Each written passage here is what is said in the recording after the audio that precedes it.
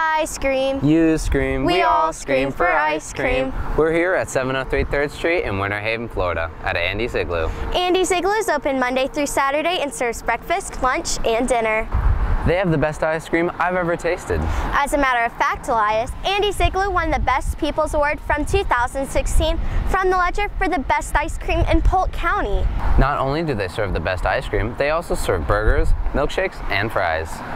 This restaurant was first established in 1951. 1951? That's like 66 years ago. Did you know that Poppy's family has owned this restaurant for the past 19 years? No, I didn't know that. But what I do know is that I want one of these burgers. I've been waiting all day for it.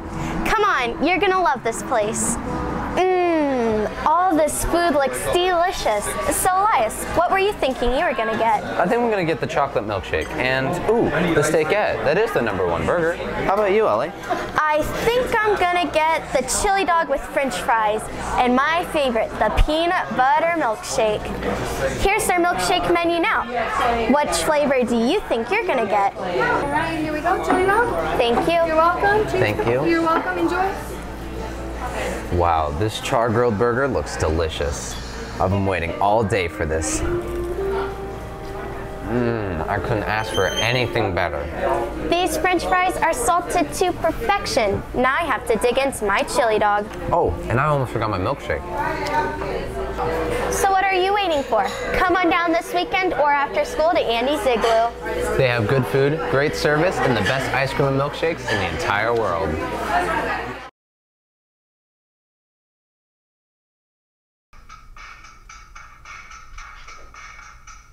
When you're walking in the library, need a good book, stop to the left and have a good look. There's no need to worry, there's no need to pout. There's a book for you, so come check it out. So many books to choose from, it's so hard to choose only one. Come to the library, it'll be fun. There's Percy, Harry, and so much more, you can come to the library and explore. So many books to choose from, it's so hard to choose only one.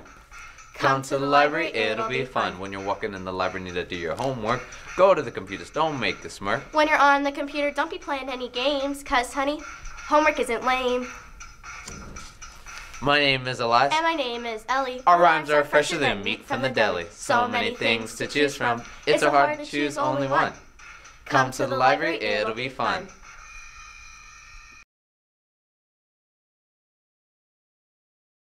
Good morning, Jam Champs. Today we are going to be taking you on a field trip for fun activities that you can do in small groups or as a family. Yeah, we're going to be going to downtown Winter Haven to experience the Winter Haven Rocks. Oh, I'm so excited to look for some rocks. Elias, are you ready? Oh yeah, we've painted our rocks, we've labeled it, and now we're ready to hide them. Come on, let's go.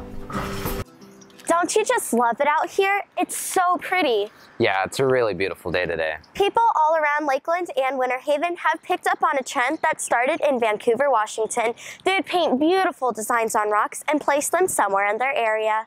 These fun designs range from hearts, team names, and inspirational words. Fox News reports about 6,000 people in the Lakeland area hopping on this trend of hiding rocks outside of restaurants, businesses, and hiding places.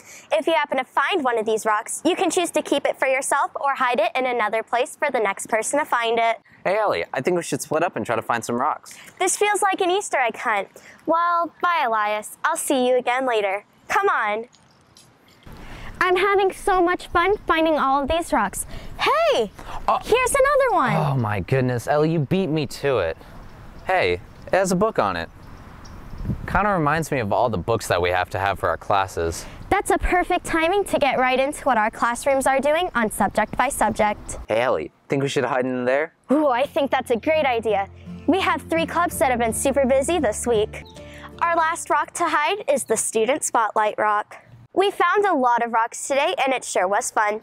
All the rocks we found we re-hid again in spirit of Winter Haven Rocks. Hey, Ellie, I think we should check out Lakeland Rocks next. Lakeland Rocks? Their Facebook page has over 26,000 followers. We should all check it out. Well, Elias, I think it's time we should get back to school. That's all we have for today. Stay focused on your work. And do your very best. See you around campus.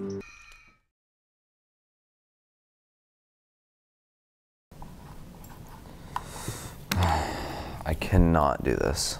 Elias, why are you freaking out? Well, I don't know how to write an intro paragraph. Well, you can't freak out during that test next week. Yeah, I know, but can you please help me with this intro paragraph? Okay, I think I have something that'll help you. All right. First off, tell me what kind of essay you're trying to write. I think it's explanatory. No matter what kind of essay you're trying to write, it should include a hook. Oh yeah, aren't hooks those things that you put in paragraphs to catch your reader's attention? Good job, Elias. Hooks can include anecdotes, figurative language, imagery, and even facts about the topic. Well, I think I have 2 of those right now.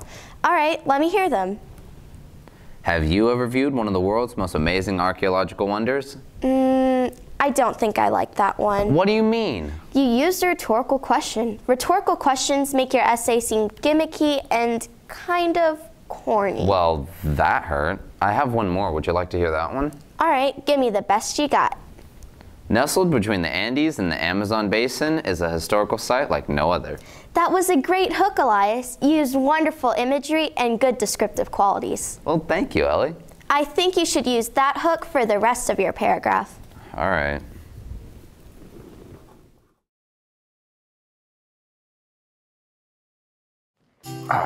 Darn it.